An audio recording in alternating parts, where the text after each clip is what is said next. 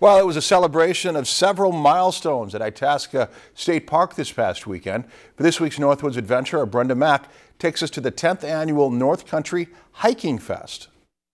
The Appalachian Trail may be the most renowned hiking trail in the country, yet the longest scenic trail lies right here in our backyards. We're standing on the North Country Trail, and if you go that way, it's east to New York, and that way is west to North Dakota.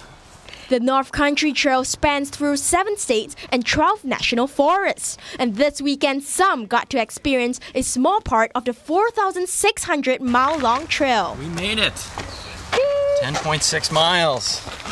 For 10 years, the North Country Hiking Fest drew hundreds to step out into the Northwoods. This is kind of like the Yellowstone of Minnesota. But this year also brought a duo of celebrations. Celebrating both 100 years of national parks and 125 years of Minnesota state parks, all rolled into one, for one big old hike on the NCT, which is awesome. We want to make sure that people know what the North Country Trail is and participate in its preservation.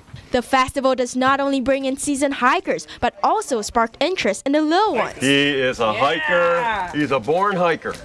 We've gotten about 140 kids built hiking sticks, so that something to remember their day by and celebrate with and take out on the hiking trail a little bit later. With a taste of the trail, the experience has left some hikers with a desire to continue exploring. It was actually easier than I thought it was going to be for me today, so I'm relieved. I'm definitely inspired to hit up more of the trail, maybe go a little further or in other spots in Wisconsin or in Minnesota. Check it out. I just like to encourage everybody to get out and experience it. I don't know how many people I know just don't do it and they have no idea.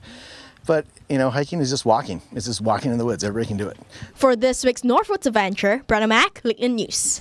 Itasca State Park will also continue celebrating its 2 birthdays with guided hikes on the trail every month. If you've enjoyed this segment of Lakeland News, please consider making a tax-deductible contribution to Lakeland Public Television.